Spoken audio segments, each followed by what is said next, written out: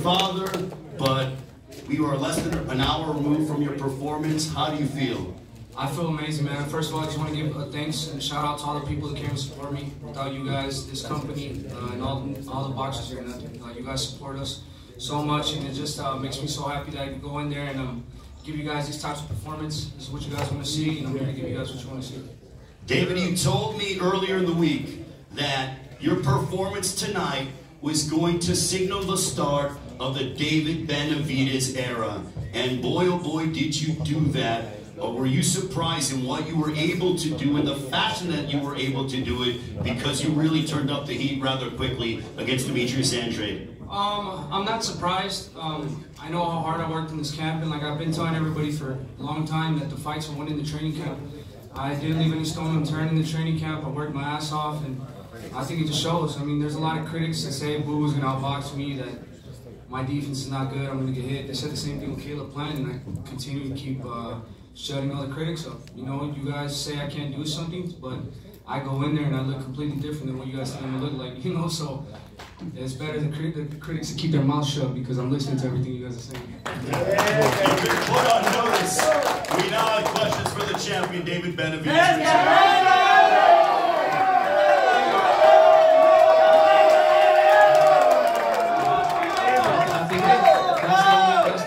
That people want to hear. You know what I mean? I got 3 WBC belts right here. I'm the best in the division.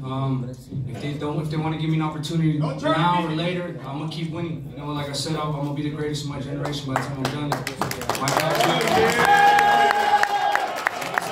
26 years of age. How about that? Only 26. Unbelievable. Questions for David Benavidez. Where you at? What's that water you drinking? This is shout out to my sponsor. This is Alva Plus. Oh, it's great. It looks good in your hand. The best water out there. It looks good. It looks great. It's the best water. It's the best water in the world. That's right. Let's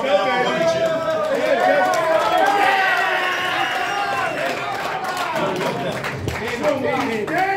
Did you make a conscious decision after the first 2 rounds to go to the body instead of the head? Yeah, I wanted to start off slow. You know, I know he's trying to set me up for some traps. And, you know, I'm not new to this. As much as you guys try to act like, you know, I'm young and dumb, I don't know what's coming. I've been watching boxing my whole life. I've been boxing since I was 3 years old. I've been professional 10 years. I've been sparring. I sparred Golovkin when I was 15 years old. Kelly Pavlik, 15 years old. You know, so I know how to switch it up. I know how to, you know, handle every style. So Dmitry Andrade, he was great. He was fast. He's trying to set me up, but you know, the way you throw off the rhythm is a double jab right hand. You know, I do that the first 2 rounds, and then I switched up to the right hook, and that's what opened up all the openings. I dropped him, and then he never recovered after that.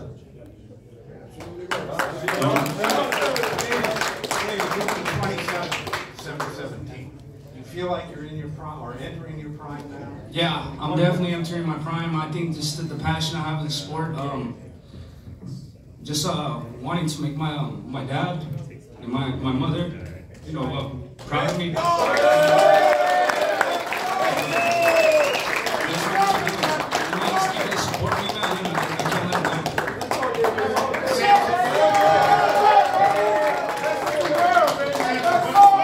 When do you think you'll start talking to Canelo? Or do you expect to anytime soon? Hello? Okay, let me get a statement for Canelo. Regardless of the result, if Canelo fight Benavidez, it be an idol if he fight him. If he doesn't fight him, it will not be ever an idol. Now, regardless, if he wins, he be the best. And if he loses, he have the balls to go with the best. So, Canelo, no run anymore.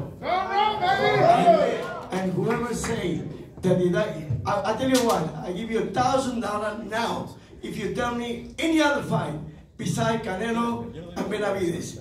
Give me another fight that everybody won. No, also too, I want to tell everybody, my whole team, I just want to thank everybody. You know, also I want to thank my wife. You know, my mother, my father, my brother. He's always pushed me since I was a little kid, and I'm just happy to be here. I'm really happy. And, thank you all.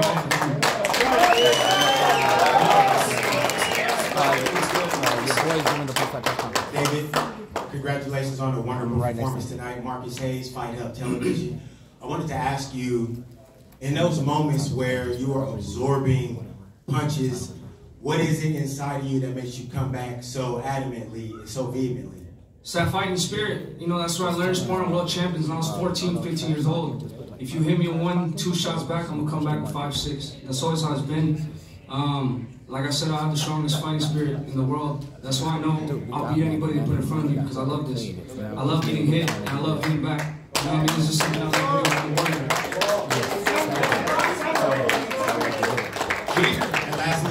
And lastly for me, champ, I just wanted to ask you, what do you think that this knockout showed Canelo Álvarez tonight? For Canelo and everybody else, it just shows everybody I'm not fucking around. I'm here to stay.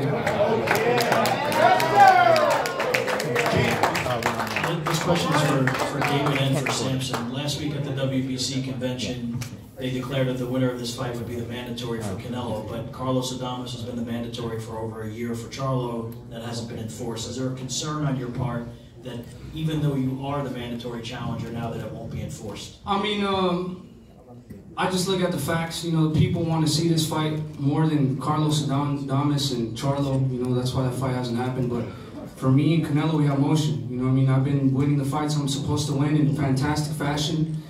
He has nobody else to fight. You know what I mean? So if they want to give it to me now, later, whenever, I'm not going nowhere. They're going to get worse. By the way, you are Ecuadorian like my wife that have been married for 50 years. And I love her so much, and half Mexican.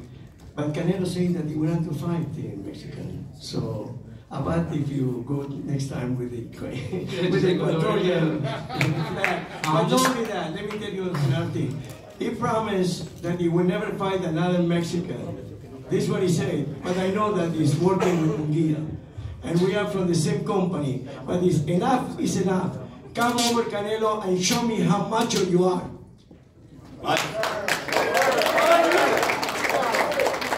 Congratulations. Obviously, you scored the biggest win of your career back in March against Caleb Plant, and then tonight against arguably a better fighter. You were much more dominant. How much do you think you improved since that Plant fight? I improved a lot, just because I just stayed working, man. Like I said, this is my passion. I love to do this. I always knew I was going to be here.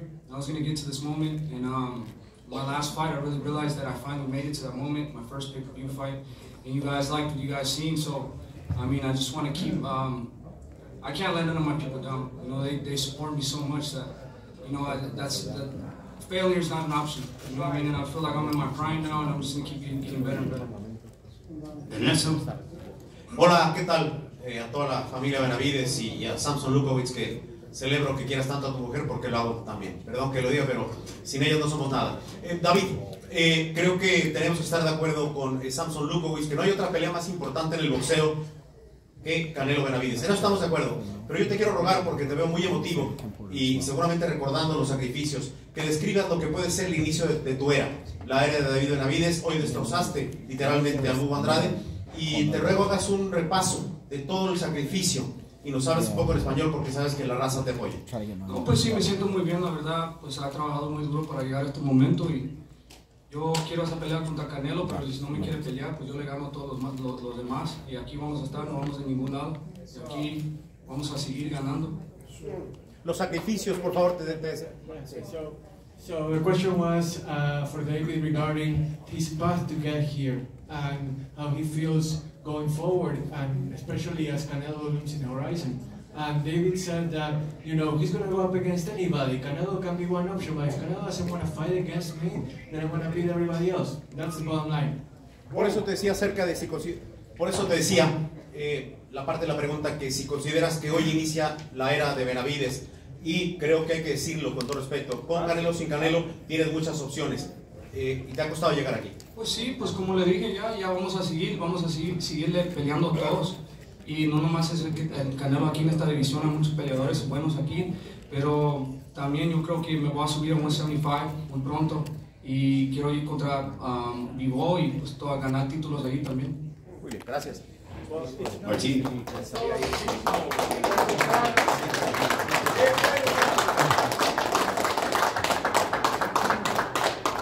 it's not just about Canelo 168. It's a very talented division, a very deep division. So there are plenty of quality opponents for me to face. And you know what? I'm also thinking about going up to 175. Bivol is there, and I would like to face him too.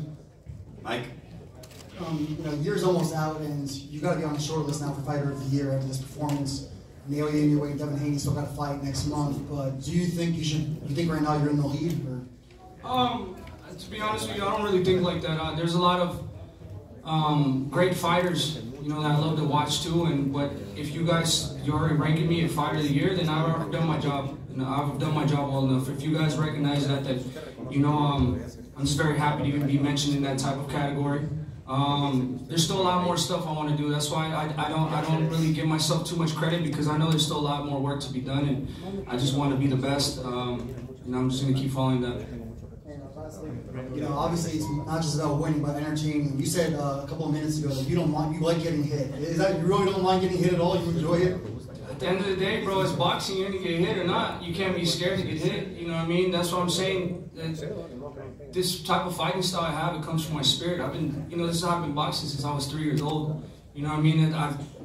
There's so much things I had to go through to get to this level. Sometimes when you're little, you gotta go through beatings to know how it feels. You know what I mean? But now, I just feel like, the defense is good. It's not like I was getting hit the whole fight. But if you gotta eat a shot here and there, you can't let it discourage you. You gotta come back and be stronger. You gotta get some type of energy after you get hit like that. If not, then the fight's not gonna go your way. TV. David, obviously huge turnout for you and your brother tonight. During the 4th round, the crowd started chanting "Si se puede," and shortly after you scored the knockdown. For you, how did that energy feel inside the ring? It felt amazing, man. That's why I want to be this type of fighter. It brings these type of excitement to the crowd, because at the end of the day, if you're that type of fighter, you really feed off the energy and you feel the energy. And like I said, my fans are everything to me. If I can make some fans go crazy like that, and I feel the energy, then I'm just gonna keep giving you guys the types of fights you want to see. And I really do appreciate all the love from the fans I get. It really makes me happy and it really motivates me a lot. Just 2 more, guys.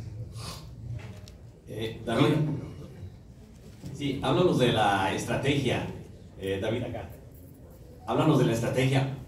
2 rounds y parecía como que ibas a dejar al rival que hiciera su pelea. Después cambiaste la estrategia y te fuiste a la cabeza y definiste la pelea. No, pues yo quería pensar un poquito despacio, porque sí sabía que el Dmitry Andrade tenía bastante rapidez, se movía mucho.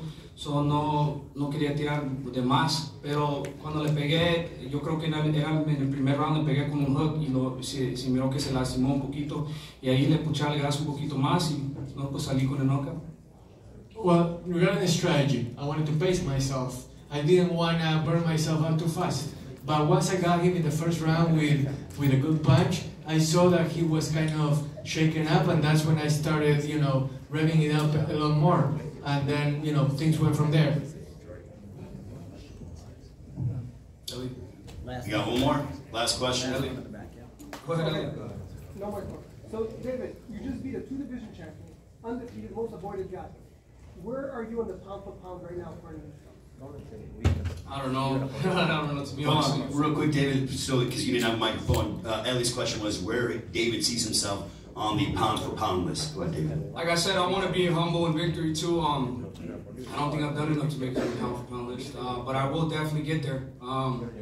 But I think with this victory it shows, a lot of people say it's gonna be too much, do this, and blah blah blah blah. You know what I mean? I know how to go in there, and I know how to get the victory. I know how to find the victory. You know what I mean? And I think that it lets people know I'm very dangerous. It's not just one style I fight in. There's multiple styles I fight in. And I can break fighters down. I can break boxers down. I can break power punchers down. It don't matter to me. And I think with this victory, I'm really getting very comfortable in there. I'm getting very comfortable with the crowd, very comfortable with everything, and I'm just going in there having a good time, because at the end of the day, this is what we love to do. So when you got a fighter like me going in there, enjoying every minute and every second of that ring, you're just going to get a dangerous, dangerous fighter. And this is what I love to do, and I'm going to continue doing this. Last question in the back. Congratulations on a great performance. You mentioned the Dmitry Bivol fight earlier. If you were to move to 175, there's no denying you're a big guy at 168. Do you think you would stick to 175 then, or any chance you would come back down depending on how you feel? I mean, I feel like once I move up to 175, I don't know. I have to see how I feel. But I mean, I definitely come back down. The Dmitry Bivol fight is a great fight because I've sparred him before, you know, and I'm not trying to discredit Dmitry Bivol, but I know what can be done in that fight. He's a great fighter, and these are the type of chances I want to take in my career, and I just want to be the best, and I know I'm going to accomplish that.